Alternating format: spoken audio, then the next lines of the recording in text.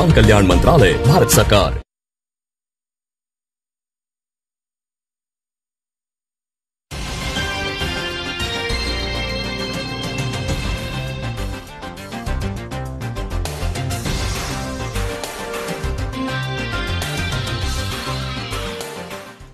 Hello and welcome. You're watching DD Kashir. I'm Parijat Kaul. Recently, Kashmir University hosted the 3rd International Conference on Crystal Engineering. A number of scientists, science chroniclers, students participated in the event. But one name stood apart from others, Dr. Gautam R. Desi Raju. Gautam R. Desi Raju has a huge history behind him in crystal engineering, and actually it is his work that has put the conceptual term crystal engineering into the scientific community. Welcome to the show, Desi Raju. Tell me one thing about it. What exactly is crystal engineering? Well, to understand what crystal engineering is, we should know what a crystal is. Crystals are small shiny things which are obtained by a process we call crystallization. So, salt crystals from the sea water, sugar crystals from molasses. Diamonds are also crystals, although the crystallization is done under very unusual circumstances, under conditions of very high temperature and pressure deep within the earth's crust. So, this is what a crystal is. Now, engineering, I think we all know. Engineering means to try to build something according to a plan. So, there has to be a plan, and then you have to build it according to the plan. So, crystal engineering means instead of just getting things from nature like diamonds or salt or sugar, we want to build a particular crystal in a particular way. And why do we want to build it in this way? So that we can achieve a certain property, you see. So, a certain property is desirable, we want the property. So, we work backwards from the property towards the kind of structure that will give rise to the property. Now, I am using another word here, which perhaps I should explain, and that is structure. I mean, there is a colloquial English language understanding of structure, but to a scientist, a structure means anything with a certain form. So, there has to be some form to it, only then we can call it a structure. So, we need a certain structure therefore, to get that particular property that we want. So, then the question comes, how do we get that particular structure from basic raw materials? Like when you build a house has a structure. So, let us say there is a ground floor, there is a first floor and so on. And what are the raw materials? The raw materials are bricks, in the case of Kashmir wood, cement, iron, steel, etc. So, these are all the raw materials. How do you put them all together? So, a crystal engineer does these things using the basic building blocks of a crystal, which in our case is a molecule. So, you take molecules and then you put them together in a certain way to get a crystal of a particular structure, which will then give a particular property that is desired. So, I would say the long and short of crystal engineering for at least non-scientific people would go something like this. So, you know, when this whole discussion we're talking, this is all clear, how to do it, what crystal is.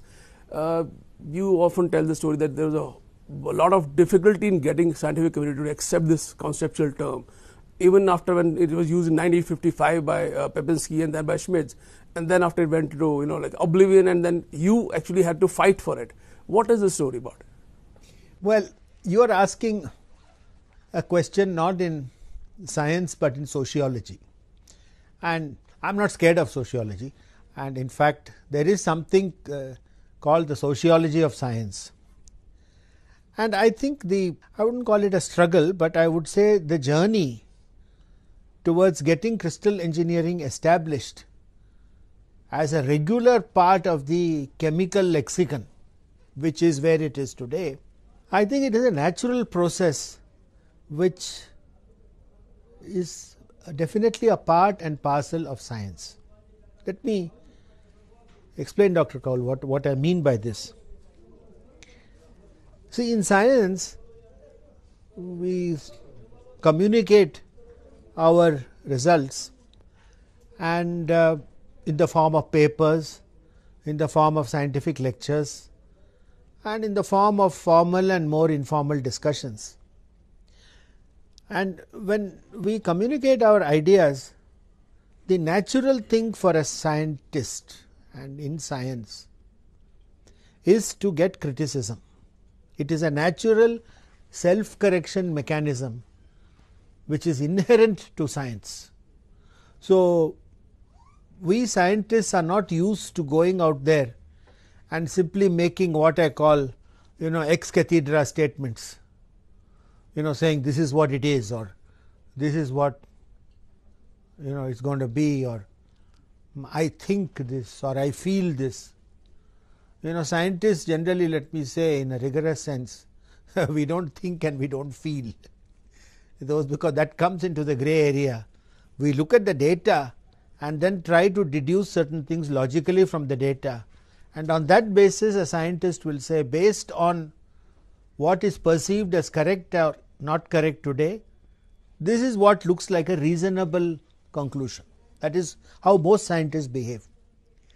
So, Pepinski was there, you are quite right in mentioning Pepinski, who you first used the word crystal engineering in 1955. But then as things went along, you see, there was more and more people using it, and then there were people who started questioning. For example, is it engineering? What exactly are you people doing? Should we honor it with a special name? Because once something gets a special name, nanochemistry, medicinal chemistry, pharmaceutical chemistry,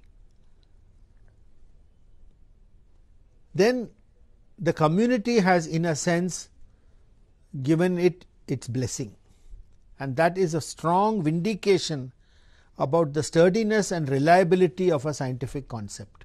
So, this takes time, and in the case of crystal engineering, I would say that starting 1955 through the 60s, 70s, I wrote my very famous book in 1989. At that stage, I would say that was a watershed moment, because the title of the book itself is crystal engineering. And so, it is the first time I was really, let me say, confident enough to use this crystal engineering word as a title of a book. And the subsequent treatment that this book received and the reception it received now of course go abundantly to show that this word is now thoroughly accepted. And if you take key words that we have to put, let us say when we submit a scientific paper, we have to give 4 or 5 key words. In most chemistry journals of the world today, crystal engineering would be an accepted keyword. You could have things like hydrogen bonding, nanoscience, medicinal chemistry. So, like that, crystal engineering has now become an accepted keyword. So, I would say in that sense, we are now part of the system, as it were. So, you say that this is the contribution of India to the scientific community. Well, your question is slightly embarrassing.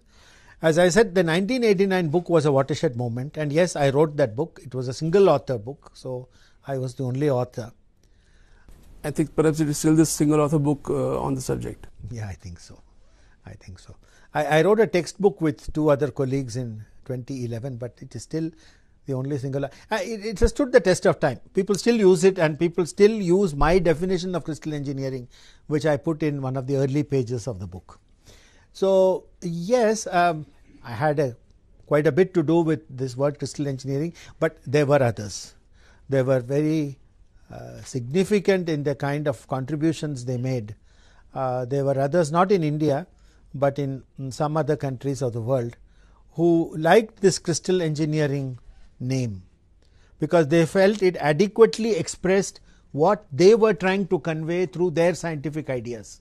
So, you see, a name, I can give any name I want, but it has to be useful, and people have to identify with that name. Unless a scientist identifies with that particular name, he or she is not going to use it. It's a simple test. It's the test of the marketplace. We can't force anybody to accept any name or something like that. People try, but then gradually those names fade out. This one has stayed, but yes, I think perhaps because I was from India, perhaps in the late 80s, early 90s, it was such a novelty for people in the chemistry community at least to see a new idea coming out of India.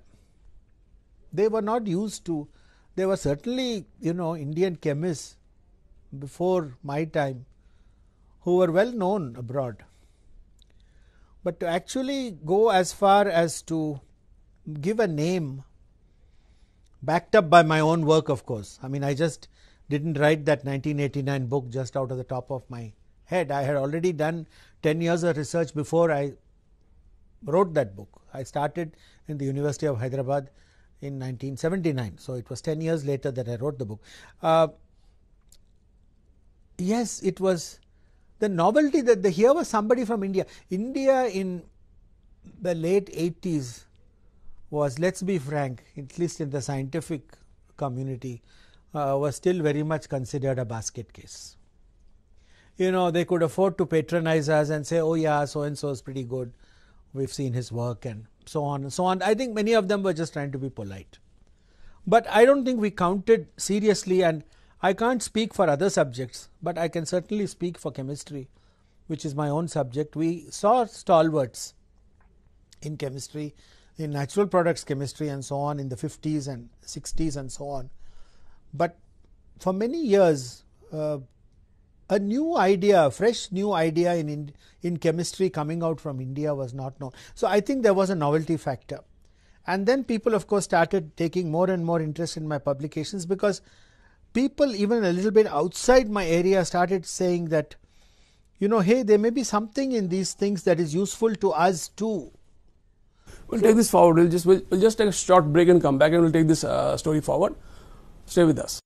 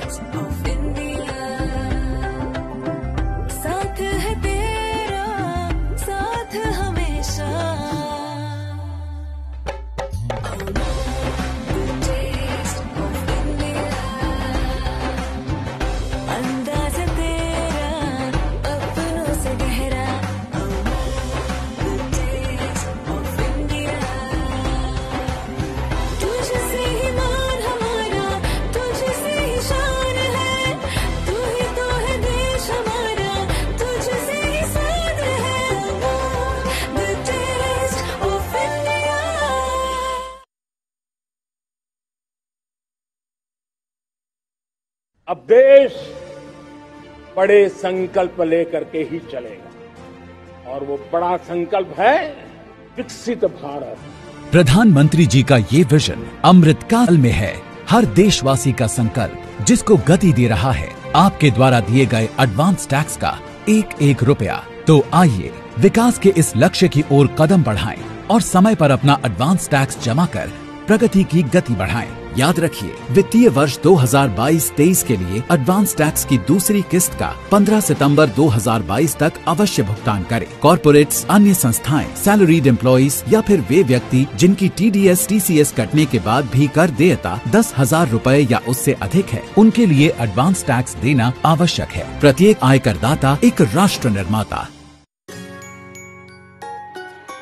Mummy की daddy की गुड़िया पल में जो भर दे खुशियों से दुनिया खट्टी मीठी बातें मस्ती मुलाकातें दिल में बसी सबके इस घर की बेटिया हर घर के हर दिल में बसा अमूल ताजा हमेशा फ्रेश इस घर की बेटिया.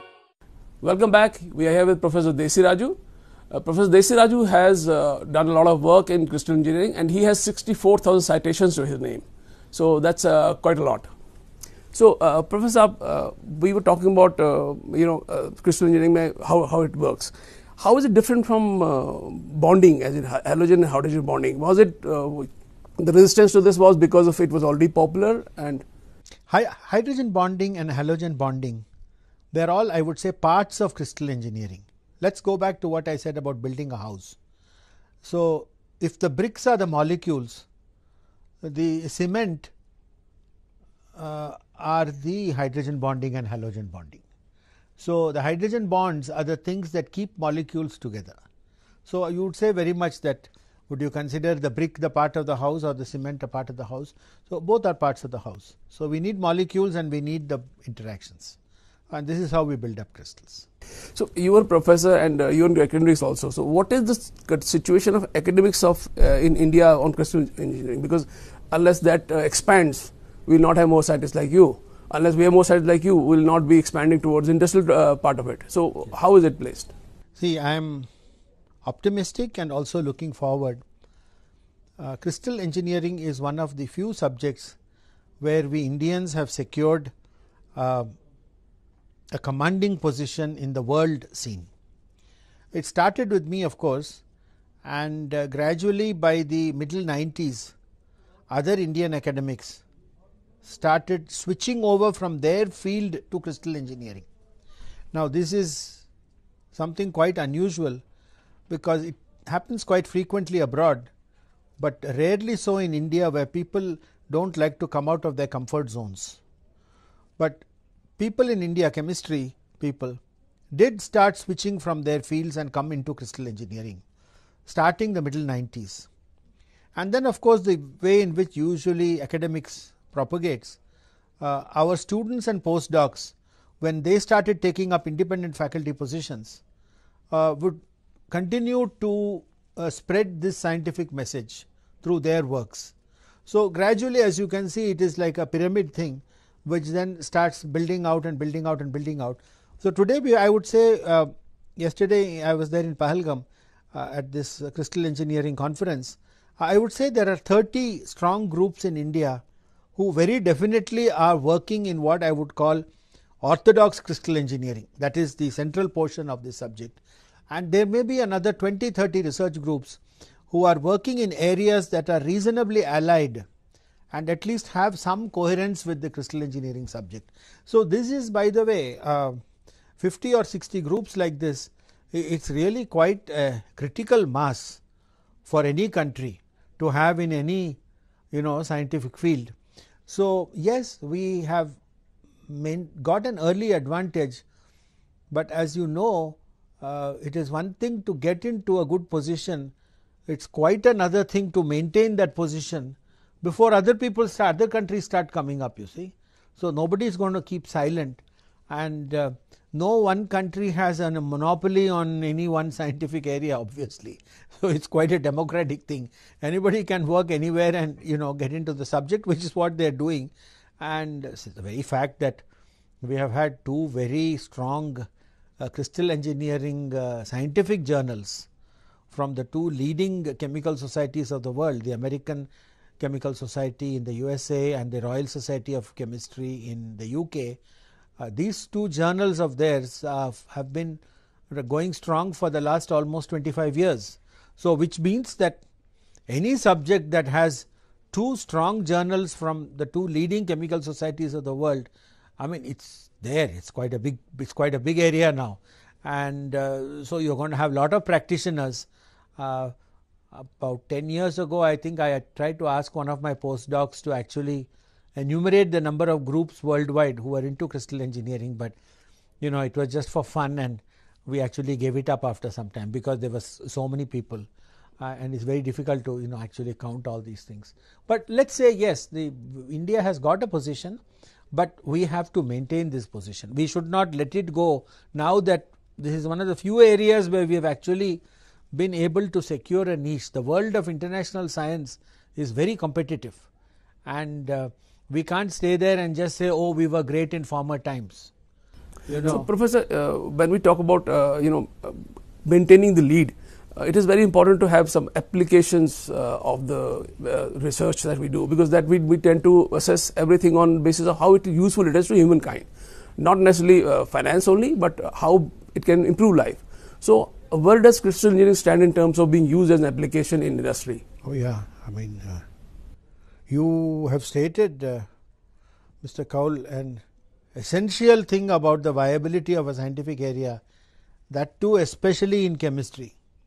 There has to be a commercial and industrial application for an idea to be really, take roots and become very strong and get more adherents. Because you see, there is a simple reason. If industry is very interested in a particular area, they would like to employ your graduates from the academic institutions. And too often in India, we have been plagued by this syndrome that PhD students from our IITs and ICERs and TIFRs and IISCs and so on, the only thing they want to do in life is to take up a faculty position in one of these places. And this is a very sort of, may I say, incestuous way of trying to propagate the race. And the answer actually is to be seen in other countries where the bulk of the PhD students go into industry. So, this is one aspect, but in terms of people and how it helps them, let me give you a familiar example which I think non-scientists will also appreciate. We have this drug called paracetamol. There is nobody around who is watching this program today who has probably not taken a tablet of paracetamol in his or her life. Now, how many know that paracetamol is sold as tablets?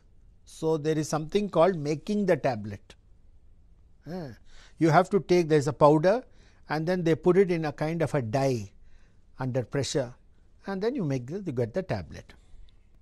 Now, paracetamol, as it turns out, exists in two solid forms. Mark my words carefully. Two solid forms which are called polymorphs, that is many forms, from the Greek word poly meaning many and morph meaning form. So, there are two forms of paracetamol.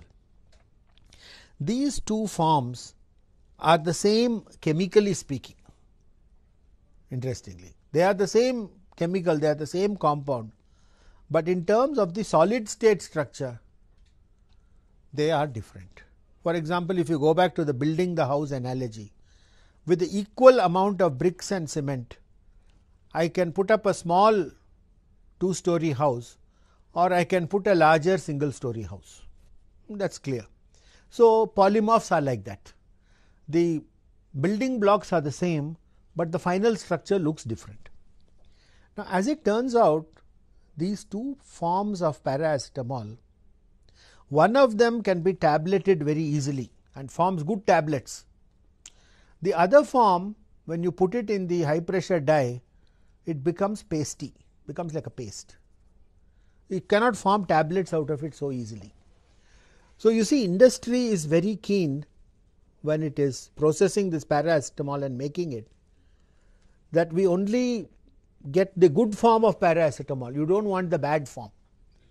Chemically speaking, they are both the same. So, if you subject them to a chemical analysis, it will come out exactly the same, but that does not help you. You want the form that is tabletable. Now, so far it looks innocent. Now, I will add a complication of geopolitics, and you can see now this whole crystal engineering subject industry is now going somewhere else. Suppose a country, I will be very specific, China, which is making most of the paracetamol in the world today. We are not making it incidentally, we import the raw material from China and we make the tablets here. That is another story altogether, which I do not think we want to get into in this particular program.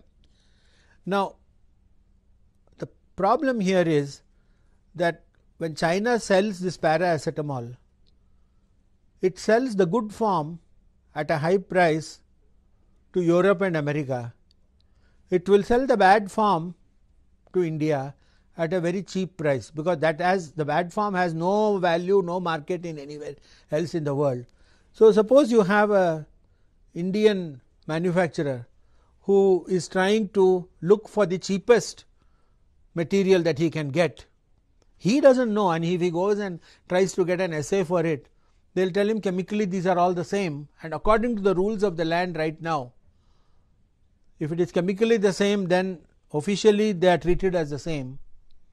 So, he will buy the cheap version. Maybe he does not even know that it is a bad version. But you see, this is where you need, I would say, a high level scientific input to actually tell the people that there are two forms and there is a good form and a bad form. And basically what China is doing, it is dumping the bad form on you. I think there has to be some realization, and there has to be a realization from the government that they cannot employ strictly chemical criteria to judge polymorphs.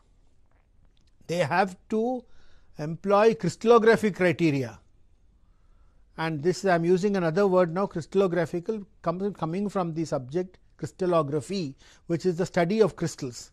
So, they have to employ only crystallographic criteria, because only those criteria will distinguish the good form from the bad form of paracetamol. So, you require close coordination between government, industry, scientists. This kind of a intellectual supply chain is not there today in India. You were talking about some form of judging, how to judge to import things, what crystallography to be used, so that we industry in India knows that what they are buying from outside.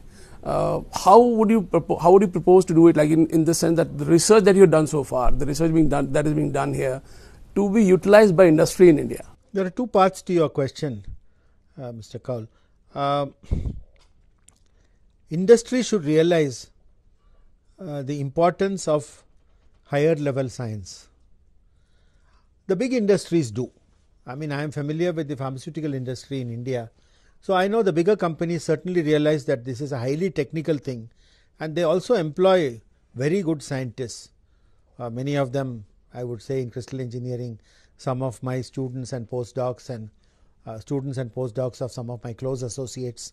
So, there is no lack of qualified people in crystal engineering in the pharmaceutical industry. I think the problem that they face is of a different type. It is not scientific, but more in terms of the financial aspects and the fact that they could probably expect a little more from the government. I mean, part of the reason, if I could just finish, part of the reason why we are importing chemicals from China is because the Chinese imports are cheaper than what we make here. And here I think government can and should give them some direct benefits, either in terms of a subsidy, as China does, or in terms of tax cuts.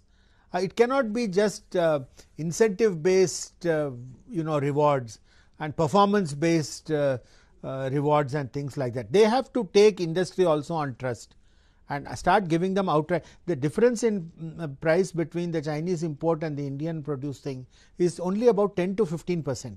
I say only 10 to 15%, but if industry faces a 10 to 15% loss, they are out of business.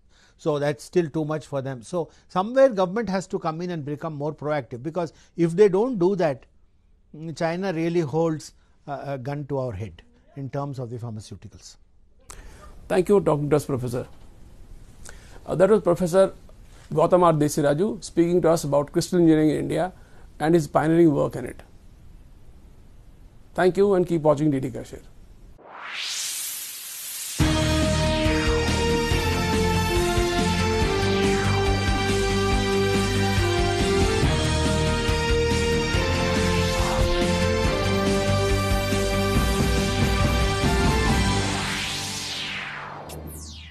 अभी तो budget tight है Dubai